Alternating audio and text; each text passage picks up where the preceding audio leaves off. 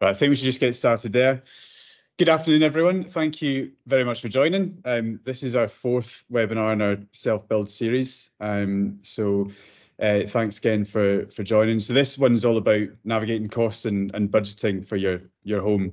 The aim of this whole series is to give you the tools and information that you need before you embark on your journey of starting your self-build. So today, hopefully, we'll cover some topics that will help you on that journey.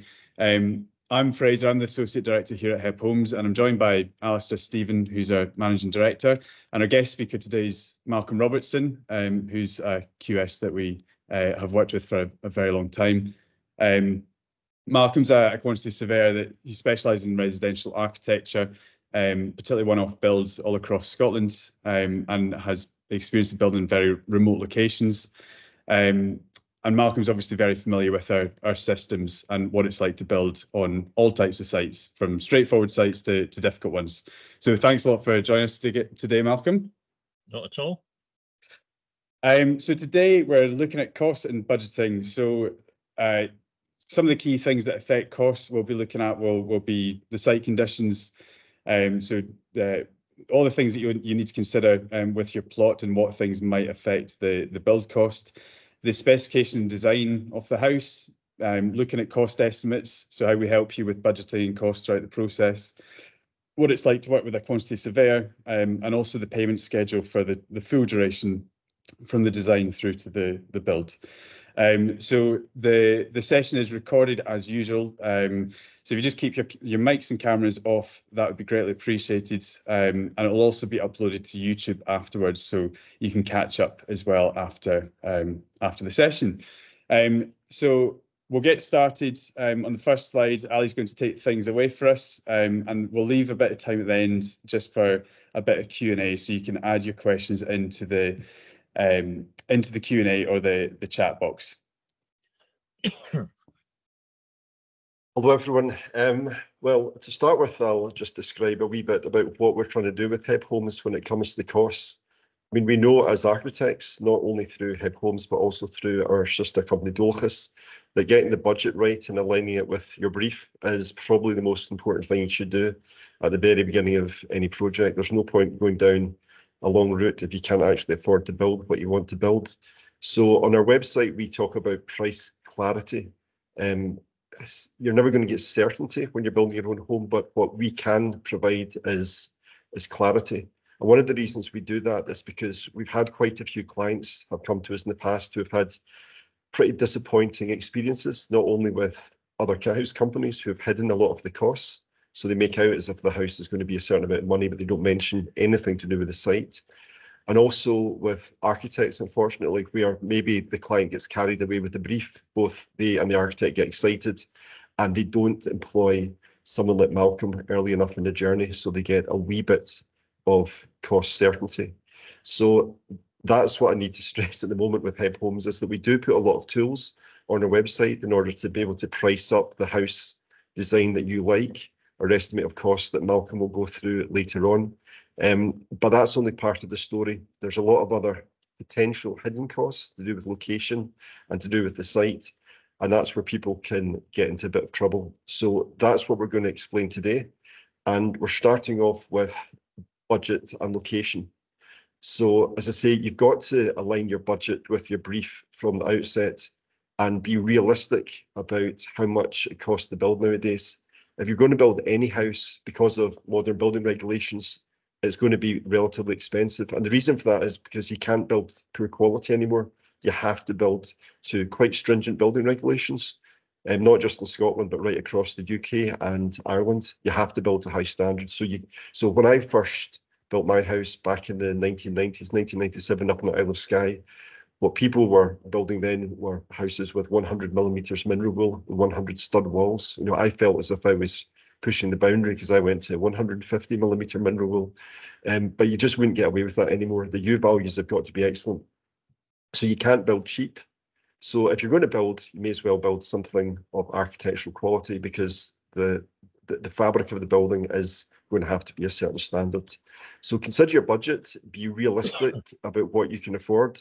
So as I say, you know, you can't just you know, if you want a 5-bedroom house because you want your kids to visit you from Australia every 2 years, you know, if you know, you've got to be realistic. What can you afford, and what should you put your money into?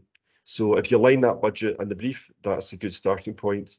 Contingency, that's something Malcolm will go into in a bit more detail.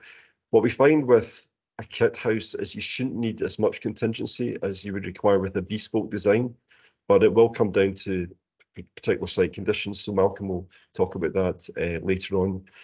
Or unless you want to add something just now, Malcolm, about contingency. No, it's a very valid point. The one aspect of building with kit house construction is that many of the components have been assembled before on other builds, so the details are well known. So the contingency, as Alasdair has said, is something that would operate at a lower level than if you were building a one-off architectural design house, where the details haven't been. The components individually will have been worked on before, but not necessarily in the way in which they're assembled. So there's a greater flexibility required, and there will be things that won't be understood. Whereas building with a kit structure, these details have been worked out and have been built before. So the contingency can be less, but nonetheless, you do need a contingency. And I'll touch on a bit more of that as we go through this webinar. No, that's great. Thanks, Malcolm. Remote locations. This is the one where people really do get into trouble. They buy a site halfway up a hill on an island, off an island, which requires a barge or even a helicopter. Sometimes they get to, and they expect it to be the same price as what we've got up on our website. So the location, especially if you're in a very remote area like one of the small Scottish islands, or the very northwest of Scotland, where there just aren't contractors around, and contractors have got to move across. I mean, that can have quite a significant impact. So Malcolm, say if you were to build on an island like Tiree, for example, as compared to mainland Scotland, mainland Highlands, what sort of impact could that alone have on build costs? It could be significant. It could be, depending upon the availability of contractors, and some of these islands don't have contractors available working on the island permanently, so they're coming in from elsewhere. So you've got accommodation costs and issues associated with that, which, if you're trying to build in the better weather, which is what everybody wants to do, the problem that you're then fighting against is that these are tourist areas where accommodation is limited for workers on site as well. So the accommodation costs can be high. And we can see builds that are 50–60% more expensive than they would be if they were built in, say, rural Perthshire, for example. But it is very individual. And I'll touch on that in a bit more detail as we go through this. Yeah, I mean, that's one of the things that we've noticed is that, you know, contractors also price in risk. So if you're building on an island where the ferries are cancelled and people could get stranded, like your electrician gets stranded on an island for a week and they can't do other work, that can be very expensive for a contractor because they'll still get the bill. So they'll price in those risks. So that's one of the other factors that can add to costs. And you also have to remember is that when contractors are busy, and over the last few years they've been very busy, why would they want to build on a remote island when they could build closer to home and not have those hassles and stress? So if they're going to price, they're going to bump up the costs. But fortunately, at the moment, I think contractors are becoming less busy in some areas, so it's probably a good time to move ahead with projects because, yeah, things have slowed down slightly. Ferries, yep, that's an obvious one that adds expense, just travel costs, and exposed locations. I mean, one of the things that we've noticed through the engineering over the years is in Shetland, for example, every single kit has to be, you know, stiffened up with steel at the corners. It's just the wind loading up in Shetland is just extraordinary. But you'll also have that in some exposed locations in the west coast of Scotland, and that can have an impact on the overall cost. You know, even making relatively small changes to design can mean, you know, extra steel portal frame, and that can add to cost as well. So location is something that's very important to think about at the beginning. So it might be your dream location, but if you don't have the budget, then you should think again. That's the main point, or increase your budget. So I think we're ready to move on to the next slide, Fraser. So that takes us on to site conditions that affect costs. So we've kind of covered the larger scale where you're building in a context. And it's important to understand that, we do want you to be realistic with budget and what you can afford, because we don't want you to stretch yourself and find there's nothing, left over to put in a nice kitchen and bathroom. But we will cover that later on. But we've got everything. Our process is engineered to help you through that and guide you through building that budget. So we've got checkpoints throughout that process to make sure that your site, your design, all of your, your specification is aligned with your budget. But with the site itself, there's some obvious ones here. Things like sloping. If it's a sloping site, it's going to be more expensive to build on. Depends how sloping, and it depends what the ground conditions are. Generally, you will have to cut out of that ground to a certain degree. So sometimes you cut and fill. So you kind of find a midpoint along the slope, and then you set your house in that level. Sometimes you need retaining walls within that. And then obviously you either need to remove all the earth from site and take it elsewhere, or you can dispose of it somewhere within the site and just landscape it in. So there's a few considerations for sloping sites.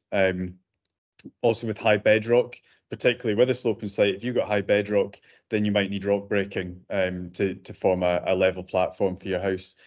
Generally, you'll need to have a flat and level platform to build your house from, usually with a few metres, probably about 3 metres around the footprint of the building, to allow you to put up scaffolding and to take telehandlers round about it, just to make the construction as straightforward as possible. But if you do have high bedrock's obviously good for foundations. It gives you a stable ground to build from.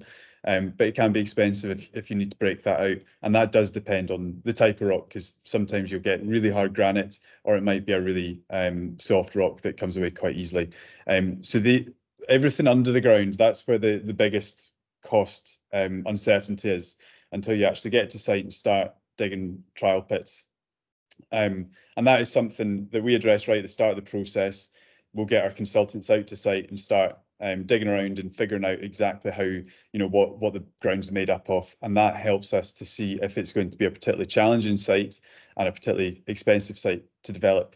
So that is the first thing that we do as part of our process to address, the ground conditions.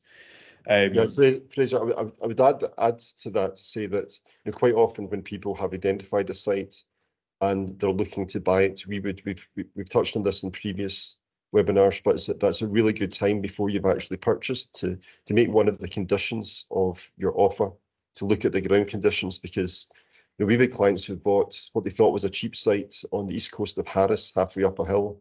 And it was literally the hardest rock in the world, just about the hardest rock in the world there, that they had a digger on chipping away, a pecker chipping away for weeks. It may cost tens of thousands of pounds. Likewise, Malcolm, maybe you could add to this, say if there's a peat of 2 or 3 metres and there's nowhere for it to go, what sort of implication could that have? Sorry, say that bit again, Alasdair. If there was soft ground, say peat, 2 or 3 metres of peat and nowhere for it to go. Yeah, you've got two extremes. You potentially in Scotland, you're generally, if it's not within farmland, then out with that, you're either probably in peat or you're on rock. So as both Fraser and Alasdair have alluded, the issue with rock is breaking it down to a stable level on which to work. If it's soft ground, in many senses that can be worse, because the depth of peat in certain areas can be significant, and you end up having to dig extremely deep foundations, fill these with concrete up to a level to get you back up to something solid. And that depth of concrete fill round the perimeter of the building and through the cross walls that take the loads of the internal structure can be down as much as 3 or 4 metres in some cases we've had, and can be expensive or require piling. So the point that Alasdair makes in relation to an offer for a site, it would be very, very wise to make an offer subject to suitable ground conditions, so that it gives a potential out from a purchase if you find that once site investigation is done, that the site becomes untenable to build upon. Yeah, it keeps your costs low at the outset, and it really minimises your risk of buying a site that's going to be very expensive and difficult to develop. So essentially, it means that you could pull out of the purchase, or you could renegotiate if it is going to be that tricky. And things like, so this is all, we do recommend that we try and get this all sorted before you complete on a purchase. So drainage is also equally very important. And that does help to dictate the buildability of a plot. So things like your septic tank. Septic tanks need percolation in the soil to allow the outflow from the tank to dissipate into the land. If you can't do that, then you need to use a biological treatment tank and then find a watercourse to discharge to. So it's just making sure that we've considered all of that before you embark on the full process of things like detailed design and engineering and actually completing on the purchase of the plot. We've had quite a lot of sites as well that they're beautiful remote sites elevated up on a hill with incredible views, but the access to them is really tricky, and you've got you don't have an access track in the first place, and you need to form that. So they can be quite expensive. If you're forming a long access track for hundreds of meters, that will be a considerable cost and something that we need to think about from the outset. And equally, your water and electrical connections, if you're connecting to the grids, this is something that we've spoken about recently, Malcolm, is connecting to the grids and making sure there's capacity and also where the connection points are.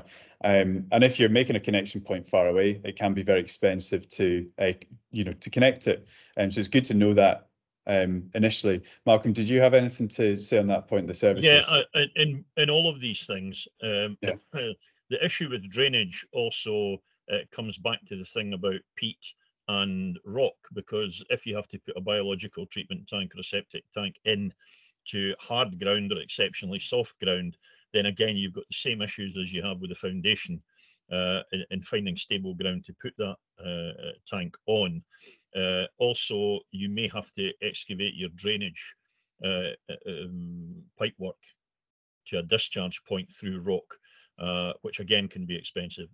Similarly with the access road, a long access road to put in is an expensive operation to do, as are the long distance for services. The only advantage, that there is one payback of being in rock as opposed to peat. If you're breaking rock out on the site, well, you can't use the rock that you break out under the building in hardcore makeup. You can use it in the hardcore material for an access drive. So there is a bit of a payback on that. So you do get some benefit financially of that. Well, I mean, that's one of the problems with peat, isn't it, Malcolm? If you've got a lot of spoil from the site and there's nowhere for it to go, and you've got to cart it off site, and that's a distance you've got to cart it, you've got lorries going backwards and forwards, very expensive. But likewise, you've got to bring fill in. We have had in the past sites that have been particularly tight, and there has been nowhere to spread the excavated material on site, and the cost of taking it away elsewhere to a tip, including tipping charges, which there's a government levy on, excuse me, these can run to tens of thousands of pounds as well. So you have to be very, very careful in what you do in relation to the location of the plot, the access to the plot, and the ground conditions. And these are the things where it's wise to take advice and give yourselves a potential out or the ability to renegotiate the price. Because much like many other things, if you find a cheap plot in a great location, it will be a cheap plot for a reason. Because no such things really exist. In all honesty, there will be other conditions that make these cheap. The final thing that's kind of in there relates to radon as well, and radon gas does exist, particularly in areas of high granite, and there have to be radon protection measures put in. In general, these are fairly simple. In terms of just a more gas-tight membrane that goes under the building to dissipate the radon with ventilation.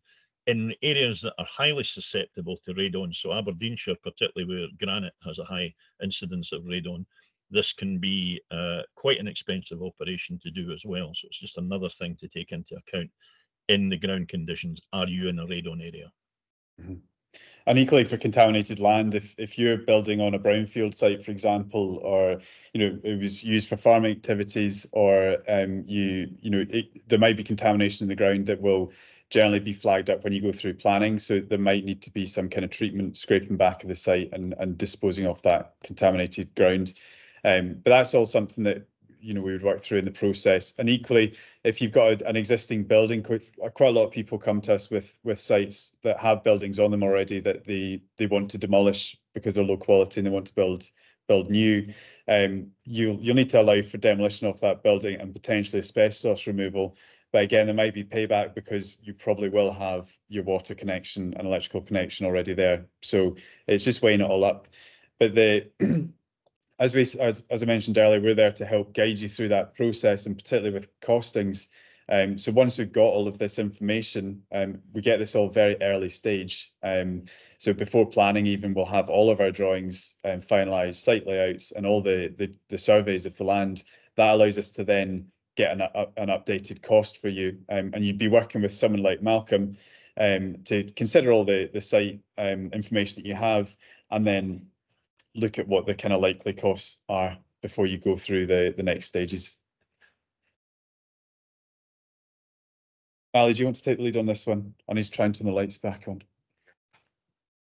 Yeah, the specification and design, again, with HebHomes, with the kit house, there's a bit more cost certainty. I mean, we've specified all of this, so that means that we can give relatively accurate prices for some of these items above the ground. But what we do have to remember is there are different rates in different parts of the country. So, for example, a joiner or a plumber in London is going to be more expensive than a plumber in Newcastle. Likewise, the plumber in the Northwest Highlands might end up being more expensive than the plumber in London, the way things are going. So, but at the same time, there is going to be more cost certainty here for the things that are above the ground rather than under the ground. I mean, the kitchens utility we've designed packs for that. You can always go to IKEA, or you can go to Jewson's and get something a bit cheaper, maybe not such good quality. But you have to be careful if the units don't come made up and they're flat pack. If you're getting a joiner to put together a flat pack IKEA kitchen, that could end up being an extremely expensive IKEA kitchen. So you just got to be wary of that. Flooring packs, we provide them. Kyoto tiles, we provide lovely engineered oak flooring.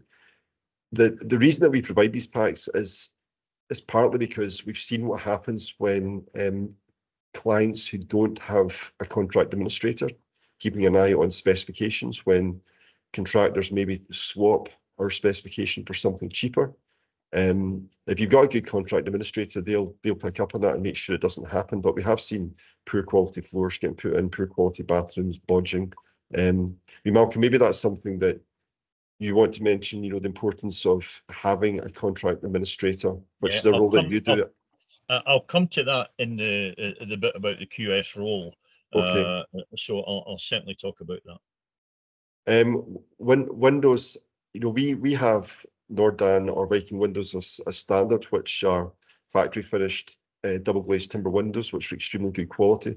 But there's always options of variations. Most people will upgrade to aluminium clad windows, which aren't that much more expensive.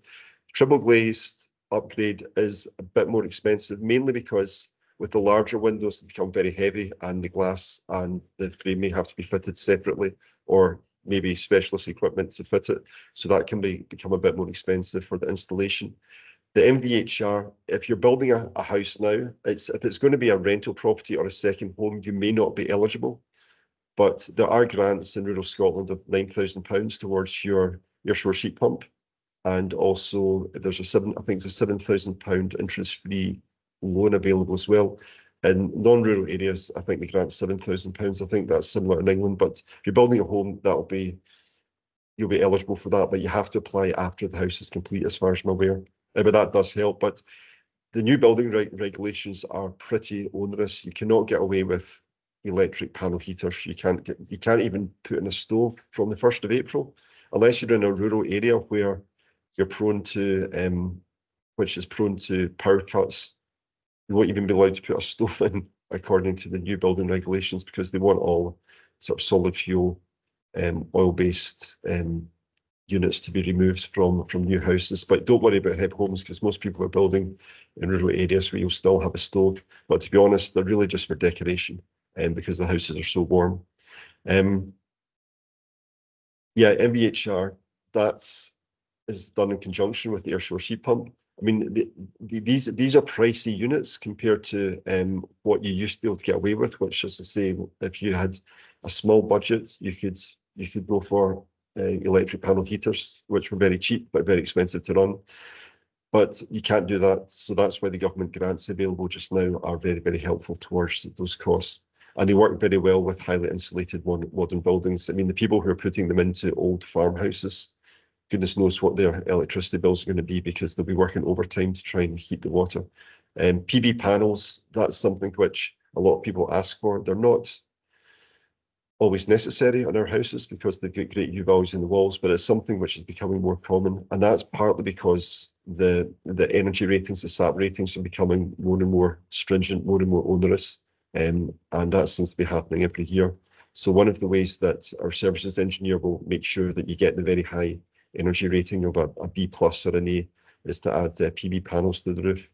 Timber cladding, most of our clients are now using timber cladding. I mean, what we're finding now is that most planners in most parts of rural Scotland anyway, and in England, are quite happy for buildings to be clad in timber.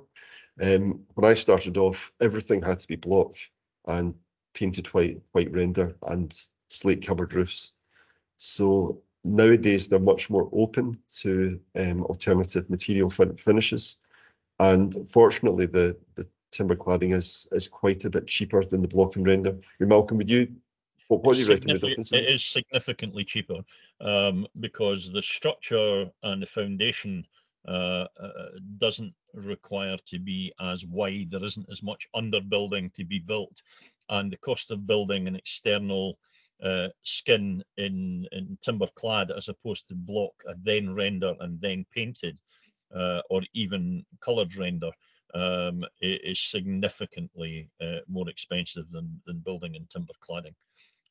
So it is by far the most common now of these house builds. Yeah, and I think the same goes for slate. I mean, when we started off, just about every house we did was Spanish slate, and they do a lovely slate which is suitable for Scottish conditions. It's called a Cooper Heavy 3. Yeah, Cooper Heavy 3. Yeah, and you know that's a lovely slate, but I think it's the slate that's become a lot more expensive. But I would imagine the reason it's become much more expensive than the metal roof is labour costs. You know, would you agree with that, Malcolm? Far more labour intensive to do than a metal roof, particularly against a corrugated sinusoidal profiled roofing is becoming much more common. Standing seam roofing is probably marginally more expensive. It very much depends upon location, but marginally more expensive than slate. So in terms of cost, the corrugated metal sheeting, then slate, then a standing seam roof. But there's little between the standing seam and slate now, it has to be said, and it is very much location driven. Mm-hmm. It's also, I'm sure a lot of you have seen our estimate of costs on the website for each house design as well. Malcolm's going to speak a little bit about that later, but they're all based on a provision for all of these items apart from the PV panels. So there's an allowance for MVHR, air source heat pump, and the long houses are all based on timber cladding with a corrugated metal roof, and then white houses are the white render with slate. And we've got allowance in there for the kitchen utility, bathroom packs. We've got a great supplier that we work with that we've got costs fixed for them, and also all your tiling and flooring, all of that. So all of those elements, you can spend a lot on your kitchen, or you can spend a little, and equally for your floors. You know, there's a lot of things that you can spend more money on if you want to, but all of the specification on our estimate of costs is a really nice specification to get you started. So that takes us on to the estimate of cost. This is for you, Malcolm. Yeah, surely. perhaps we could maybe just very briefly jump to the next slide and then go back to this one, if that's okay. And I'll just talk about working with a QS and the reason for people in, not just in building houses, but generally through any form of construction, working with a QS. Quantity surveyors are the industry experts on cost and contract. So the reason for clients working with a QS is to help to ensure that that cost certainty on any build is there, and that all of the items that we've talked about thus far are taken into consideration in relation to your specific plot.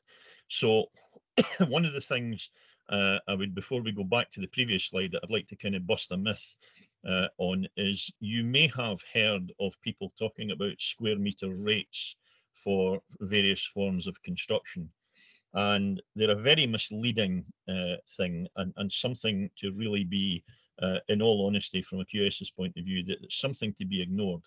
And I'll explain why very briefly. If you have a particular house and you build it on a given site, you have to know what those site conditions are. Is it a site that is in clay with an easy access, with services all to hand? What is the level of specification of the finishings that are within that building? Is there one bathroom, two bathrooms? Is there a simple kitchen, a more expensive or complex kitchen? The drainage system within it, does it connect into a public sewer, or does it have to have a treatment tank with long runoff? All of these things affect the square meter cost. So you could have this one particular, let's call it house type A, and you could build that house on one plot. You could build the identical house on a different plot and have significantly different costs. So this average of a square meter rate throws people in the wrong direction. So it's something to be completely ignored, in all honesty. So if we now go back, Fraser, if you don't mind, to how do you estimate cost then? That's the point behind this. HebHomes have on their website an estimate of cost calculator. And what I want to kind of explain is how that calculator is derived, what it really means, and what its limitations are. So the information that's on that calculator, excuse me, it's taken from projects that are currently on site or have been on site within the last 6 months. The rates are taken from these projects all over throughout Scotland, and they are an average for a fairly simplistic build on a relatively easy site. And the purpose behind the calculator is really for you as a client, once you have made a decision that you want to proceed and build your own house, you've got a budget in mind. You want to see whether that budget is broadly realistic. You're then able to go onto the calculator and utilize that to determine whether or not this is a viable thing to take forward or not. So you can then see where you are in a general sense. Once you get beyond the point of that, and it allows HebHomes to give you advice on the specifics of what your client's choices are. In other words, how much budget do you want to spend on kitchens and sanitary ware, and what type of tiling, all of these things that combine to give you an overall cost for the build, to give you a general sense of flavour. However, once you get beyond that, it then really is necessary at that point to engage with a quantity surveyor to look at a quantity surveyor's order of cost report, which is different from the HebHomes estimate of cost. Because what it does, once you engage with a quantity surveyor, is they're looking at your site and your project specifically, not, excuse me, not an average over the industry. So how that's broken down is it's broken down effectively on a trade by trade basis. And there's a little sort of sample example there of how these costs are compiled. Groundworks, concrete work, masonry, below the ground, and if it was a full build in block work externally, then there would be masonry above the ground.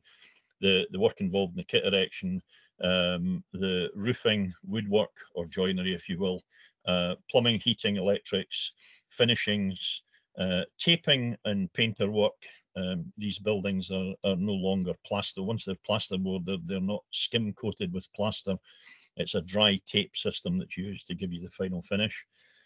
Your drainage and incoming services, the external works, which will be completely different from one site to another, as will the drainage and incoming services. So very specifically taking into account where your site is, what its location is, how long is the driveway in, is there drainage and services to hand, or are these at a greater distance? You then have a section called prime cost sums, which covers the things that are fundamentally client's choices. So in other words, budgets for kitchens and sanitary ware and tiling and flooring and doors, things where you have a potential, as Alasdair was explaining, you could go down the route of a very basic IKEA kitchen. You do have to be careful with that, because if it's flat pack, you will pay for somebody on site to assemble that. Or a mid-range kitchen from Howdens or Wren or somebody like that, or perhaps a more bespoke kitchen at a higher end. And it's about really setting the budgets for these things, not necessarily choosing the final decision on what it is. Tiling, all of these finishes that you would wish in there. Mechanical ventilation and heat recovery to give you your air exchanges and make the building efficient. If you did decide to have PV panels, then that would be part of that budget as well. And then you have a separate section for provisional sums. And provisional sums are really covering the things which are not exactly fully known. So we talked about just a few moments ago about rock breaking. And you cannot get from a contractor a fixed price for breaking out rock on the site. They will give you a rate for a rate per hour for their machinery breaking out the rock. But until they're there and they dig it out, then you have to make an assessment of that. That assessment is made from the information that's provided by the site investigation report. But it would be a provisional item and would be subject to fluctuation. Other things such as final landscaping, final external finishes, perhaps gravel or something like that, and structural warranty. And I'll talk a little bit more about structural warranty in a minute. These make up the overall cost of your build, and a QS would compile that in the manner that you kind of see on the right there, with the individual elements of each one of these trade sections broken down into further detail.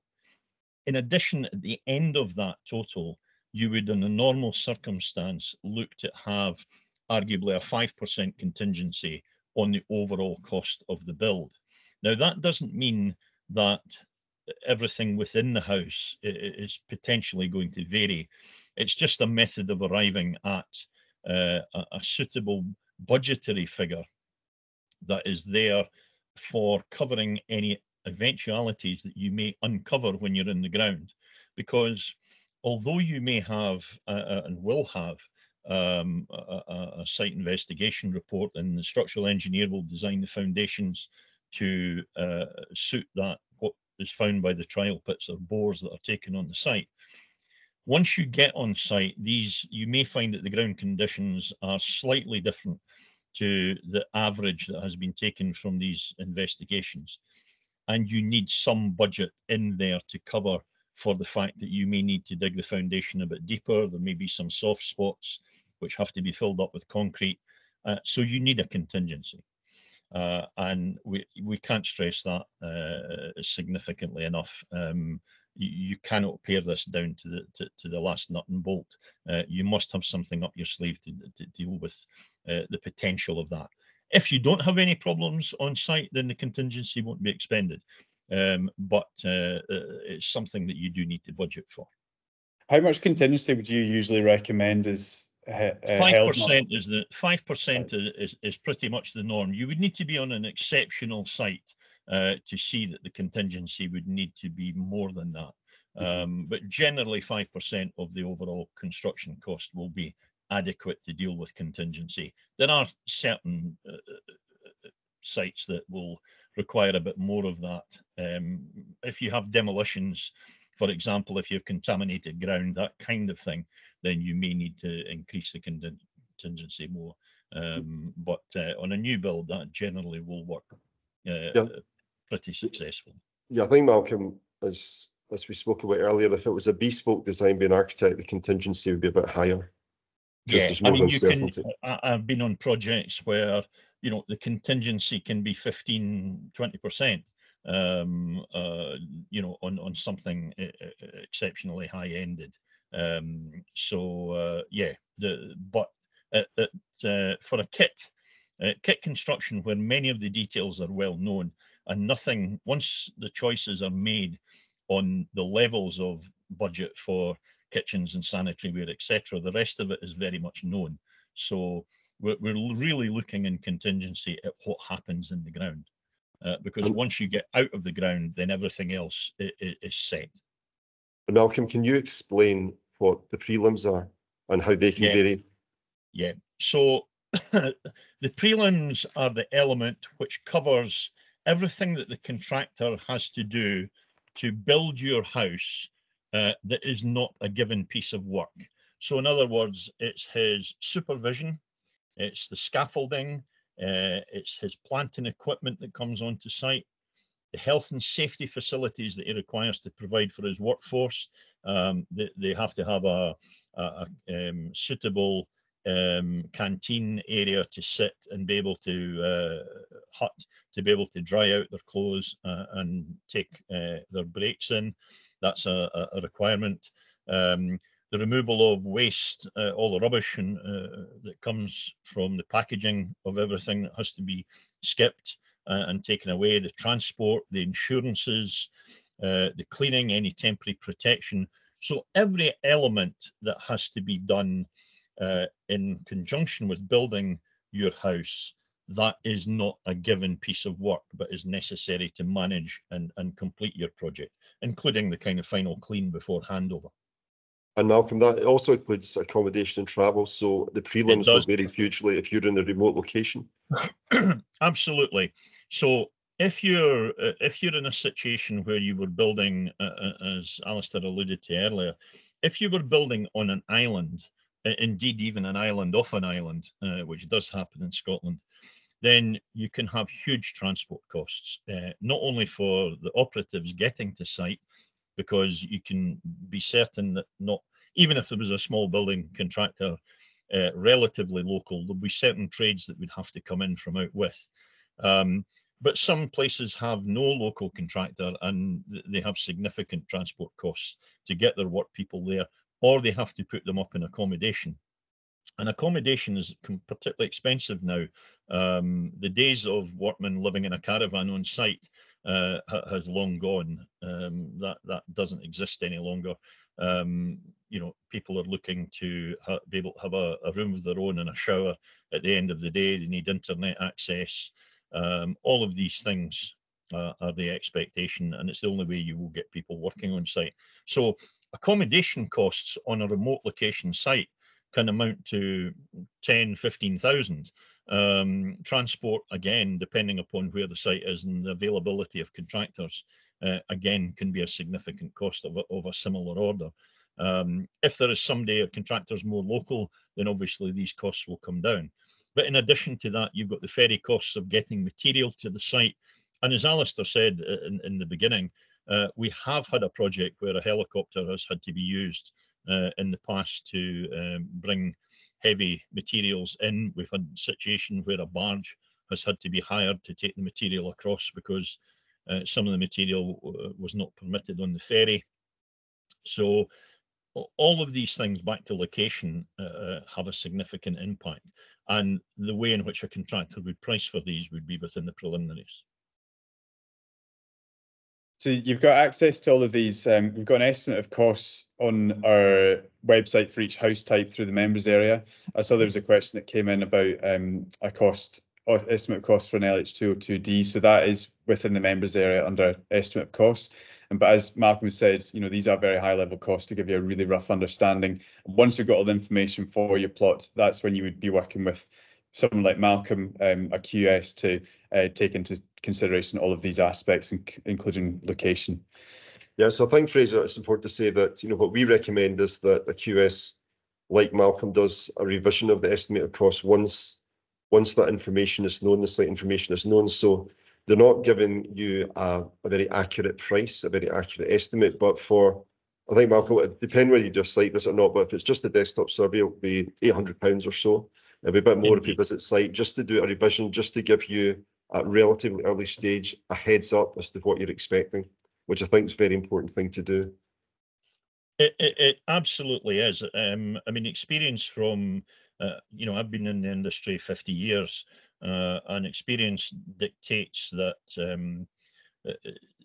the critical thing to do is to get the best, most accurate cost information you can at the earliest stage, because that limits your exposure and risk. And we have had people who have in the past, they've purchased a site, they've got kind of heady about something that they've perhaps been up in the Western Highlands on holiday, they've seen a site, they've made a purchase of it, and then they find out down the line that the costs are so prohibitive to build on that site that the project has never got off the ground. So taking good advice early on is something that is very, very much worthwhile. And the commitment to the relatively speaking, the relatively small amount of money that represents to the overall project build is well worth doing at an early stage, because it will have to be done at some point anyway. And you may as well know as accurately as you can, as soon as you can, because that allows you then to better gauge what you can afford and how to take the project forward. Yeah. Did you cover everything in this, Malcolm? Was there anything else? Yeah, the other thing I was going to talk about was the contract administration side. So far what we've talked about is we've talked about costs. And so just to very briefly summarize, we've talked about you setting a realistic budget, what you can afford, how much money can you combine to put into this project. That's got to be your sort of top line level. Underneath that then, or following on from that, is then using the HEB calculator to see whether your budget as you have it would broadly fit into the parameter of making something feasible. And then when you have something more specific than that, engaging with a QS to then produce an order of cost report, very site specific in relation to a particular project and a particular location. Once you go beyond that and you commit to the project and the project goes forward, you go through the planning process and the building warrant process, which I know Fraser and Alasdair have covered on other webinars or will do.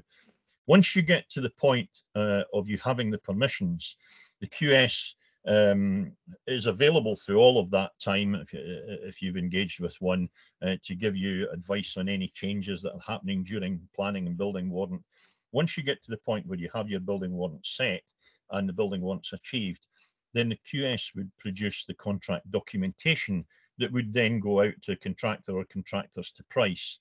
And they would then compare that prices when they come in to the, excuse me, to the estimate, the order of cost report, and see whether there are any variations and why. Once a contract has been agreed between the contractor and you as the client, the employer under the contract, then the QS would then take on the role as contract administrator. And that would be to be the person who sits, if you like, in simplistic terms, in the middle between you as the employer and the contractor to coordinate the contract in its administration. So dealing with any instructions, dealing with any issues on site, providing advice to the client, and agreeing how any variations that you wish to have or anything that's come up on the site. So let's say there are soft spots that have been found, how those are dealt with and what the costs of those are. In terms of the contract themselves, there are industry standard contracts. The one that we use is the Scottish Minor Works contract with Contractors Design, and it has been around, these contracts have been around in various guises since 1963. So they're the appropriate way to do it. But they set out the rules as to how the contractor is paid and how you as the employer have to interface with the contractor, and that the contract administrator is there to provide instructions to the contractor and advice to you. The way in which the contracts work, we would cover in a bit more detail perhaps again, but broadly speaking, we'll come to it, I think, on your next slide in terms of payments to the contractor. But the contract administrator takes the contract from once it has been set in place, from a pre-start meeting with the contractor and the client, if they are there, because we do get clients who live abroad and don't come to these meetings, they perhaps only come along at the end, or we get clients who come to everyone. And every 4 weeks there is a meeting on site from the point of start. A value of the work that has been done with the contractor is calculated, and the contract administrator issues a certificate to the client and the contractor, to which the contractor then raises an invoice, and the clients then pay on that certified amount. And a little bit more of that we'll come to in a minute or two. But that's how the contracts work. The other thing is warranties, and there's a note in there about warranties. In contractual terms, you're not obliged to take a warranty at all. It's not a legal requirement. But if you take a mortgage to fund your project, then you can almost guarantee that the mortgage provider will request that you have a warranty. So if, for example, you went and bought a persimmon house, you would invariably get an NHBC or equivalent warranty, 10-year structural warranty. These warranties are available on these builds, and they cover that 10-year period after completion. But also, more importantly, perhaps, is nobody knows what their circumstances are going to be, within that next 10 years.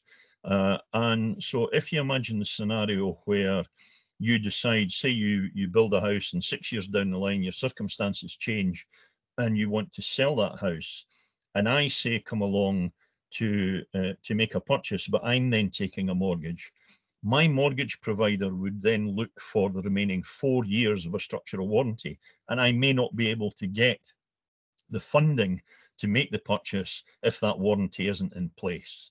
So it's not only covering you and the building as it stands at the moment, it covers also the potential sale, because we have had deals, I've had properties where deals have fallen through because no warranty provision was available. So it's something else to consider. Typically, these warranties will be round about the £5,000 or £6,000 mark. That's the kind of average for one of these things, to provide you with 10 years of cover. Well, Malcolm, if I can, I know we're short of time, so I'll briefly describe what the partial turnkey option is. Yeah, if you would, I was just going to say that. That's maybe a good thing to do. Yeah. I mean, one quick point is with the QS is that sometimes people don't go to competitive tender with the QS. They might use one of our affiliate contractors or have their own chosen contractor they want to work with. It's extremely important that you've got QS to go through their price line by line to make sure it's fair and reasonable, and they've also not missed out anything, which is a big problem if it happens. You don't want to think you've got a good deal if something's missing, because it'll end up in tears. Yeah, partial turnkey, we started doing this primarily in some of the remote islands where there's no contractors, there are tradesmen. So for example, in Tiree, it's fine for our affiliate contractors or another contractor, they'll go onto the island and they'll get it out the ground, they'll get it when the weather tight, they'll get it completed on the outside, but they do not want to hang around with all the finishing trades. I mean, they just won't do it. So that's when you would organise your own, or you would find someone locally to organise to finish the house off. Likewise, if you're within the industry yourself and you want to do some of the work yourself, you've got those skills and connections, you could get a partial turnkey, finish it off yourself. That is an option. The best thing to do actually is to get a main contractor to do the whole thing if possible, if you've got the budget to do it. So that's what the partial turnkey option is. And the cost of the partial turnkey, it's so dependent on the site because a lot of it is under the ground. But we have highlighted on the estimated cost what's included and what's not included, but it will vary from job to job. So if you want to move on to the next slide, Fraser. So just briefly to go over payments, because it's good to know when you need the access to money, because you've obviously got the design stage initially. We'll cover that in more detail in a different webinar, but the design stage could take 9-12 months to get all the design done, the planning in place, and your building warrant. So there's quite a lot of work that goes into that, but relatively that's the lowest cost stage of the whole process. And ideally, you don't want to be getting funding at the start of the process because you're essentially paying back that loan at the very start. So if you're able to cover the initial design stages, then it means that you're not paying interest on those funds. So generally, to get you to a stage where you're ready to go to site, you'll have all your design fees for your agent, all the consultants, the site surveys and expenses. You're probably looking at in the region of 20 to 25,000 plus VAT, around about that. You might have a site that has some site surveys done, which will reduce the cost. So we just need to, if we're dealing with your planning and building warrant in Scotland, we'll need to take a view of what you've already got. And equally, if you've got an agent in England, Ireland, Wales, they'll need to look at the information you have in the plot. So around about 20 to 25,000 plus VAT for all your professional fees. And 20% of the kit is paid up by the time we submit for your building warrant. So that's when we've got all the detailed drawings done. We've got the engineering done. So we've obviously got consultants that we use to help us prepare that detailed design package. And then when you're ready to go to site, that's when you're getting the contracts in place. You'll be working with someone like Malcolm Robertson to pull together the contracts between yourselves and the contractor.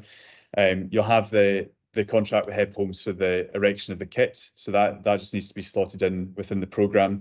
And the kit's paid up. Once you say you're happy to go ahead, you've got a date in the diary to get started on site, then we put the kit into production and we've got a payment schedule. So all of this information is available on the website. So you can see a full breakdown of our fees, the consultant fees and all the kind of additional expenses you might expect, along with the payment schedule for the kit. So it's really good to get a handle of the breakdown of the costs.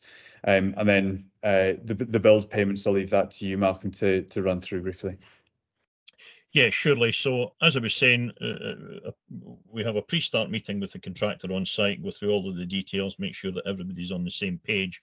And then from a start date, every 4 weeks, there is an inspection of the works done on site. And following on from that, a payment certificate is issued. During the currency of the build, you hold a 5% retention on the amount of the work that the contractor has done. That accumulates to the end. Once the build is complete, then at the penultimate snagging stage, an inspection's done, a snagging list is issued to the contractor, which should be fairly nominal, otherwise they're patently not complete. Once they have done that snagging, then what is called the rectification period starts. Normally we would have on a new build, you would normally have a 12-month rectification period. Some contractors try and get that down to 6 months. If we have a difficult situation of the only available contractor and they're insistent upon it, we have had that scenario, but generally it's 12 months. And you hold half of that 5% retention for that 12 months. At the end of the 12 months period, then the final inspection is done and a final snagging list is issued. Once that work has been done successfully, then the contractor is given the remaining 2.5% and the project is then complete and the contract is at an end. So that's a very quick resume of how the contracts work. Obviously, during the currency of the contracts, as I said, things that clients want to bring into the contract, perhaps change a specification for something, these can be accommodated within it. but that's part of the contract administration role during the currency of the build. A problem that's arisen in the past is that clients have borrowed money from lenders that don't align with the contract. So as Malcolm says, you're paying every 4 weeks in arrears. And if you get a mortgage where they only release money where you've reached a key stage, and that doesn't align with being paid every 4 weeks, you can get into very, very serious trouble. We've had clients who get into very serious trouble because they cannot get the money to pay the contractor. You must have the ability to pay the contractor on in the 4 weekly stages. So that's why the likes of the Ecology Building Society, we've got details of that company on our website. I think they're based in Newcastle, but they offer mortgages which are specifically set up for people who are building their own houses. So they're much more flexible than what some of the big lenders will offer. So that's something to keep in mind. We've also got a really good partner called the Lending Channel up in Perth, who can help you get, if you've got any more complex funding needs, bridging loans, anything like that, they can help you put together the funding. So we've got plenty of options, again, through the guidance section of the website. We should probably try and wrap up now. We're a wee bit over time. We've got a few questions to get through, so I'll just quickly run through the questions before we wrap up. There's a question on peat and peat control. It's obviously, so peat is it's a big carbon store. It's obviously a habitat for a lot of animals. So there's a lot more control now around peat. And we're actually finding on some of our projects, if there is presence of peat, that they'll need a peat survey. So we've got our surveyor can prepare that, but that is controlled through planning permission. So we might get through planning and it's a high risk peat area. They might ask for a peat survey. So we would identify that on the job as and when it comes up. Good areas to look for plots. I mean, any areas good as long as you're taking into account all the things that we've talked about today. Generally, if it's mainland, it's a flat site, good access, then it's going to be quite straightforward to work with. If you are thinking about building a HEB home and you want us to have a look at a plot, then feel free to send on some information and we can have a look at it for you and give you some initial thoughts. But really, it's only when we get on site with our surveyors and we start digging trial pits and doing topographic surveys that we can get a really good handle of, you know, is it a good plot to build on? But we can give you a kind of provisional feedback on that. Yeah, the next question, Fraser, from GM Graham McWilliam. You must be looking at the wrong part of the members area because there's an estimate of cost for every house type. So you should find if you go to the members area, you'll find that an estimate of cost for all the house types in the members area. So you'll find them there. Is slate preferred in locations with salt spray in the air? So coastal locations. We built with corrugated metal in coastal areas. Malcolm, do you have any feedback on using corrugated metal or standing seam? Yeah, I mean, it's like everything else. You know, if you're in a metal roof, if it is not treated, it is not going to last. I mean, obviously, a slate roof will last, you know, arguably with minimal maintenance, will last 70, 100 years. A metal roof will arguably last 35. A standing seam roof will last very similar to slate. So you have to factor that in to some extent into it. But the significant difference in cost between these tends to drive people towards reducing the capital cost initially to you know, allow for replacement of a metal roof 30, 40 years down the line. Well, you do get certain metal. You will be choosing a metal roof which is specifically designed and coated, as Malcolm says, for sea spray. You would have to up the specification if you're anywhere near the sea, or use aluminium, for example. So do HebHomes point the QS or? See, I mean, we can suggest some QSs, but I mean the QS has got to be independent. You make that decision. We can recommend some, but yeah, the QS, especially once they become the contract administrator, it's very important that they're an independent professional with their own PI insurance, and you know, they're acting independently, representing you initially, but then they become, you know, they've they effectively become the referee of the contract once it goes on site. So the partial turnkey question, we have covered a lot of that, but it might yeah. be useful just to say exactly what's included. Generally, it's your access, your foundations, drainage, so your slab to build the kit off, so the kit direction, and then all your external finishes, so your cladding and roofing, gutters. So it looks like a finished house on the outside. The approximate cost of your QS service report. So the feasibility report, Malcolm, what's the fee for that just now at the time of recording? A desktop one is in the order of £850. Sometimes, depending upon the individual site, that at some point there has to be a site inspection, and it is an advantage to be able to get to site as early as you can. We can do some stuff, as a desktop at that level. Obviously, the site visit is then chargeable in addition to that. But if clients are happy with it, then we do suggest, to do a site visit as early as can be done. But it's not absolutely essential. You just have to caveat the things that are unknown without seeing the site on the ground. Yeah. Google Earth question about Google Earth CDM. is good, but it's not infallible. That's the problem. Yeah, it gives you a really good idea. Second last question is on CDM. So if you're not using a main contractor, who is going to fulfill the duties of the main contractor under CDM regs? Malcolm, is that something you'd be able to help with if you were QSing on it? As far as the CDM falls into two parts. There's the pre-construction plan, which is the bit that you guys do within HEB. Once you go beyond that, then it's the principal contractor who has the responsibility for CDM.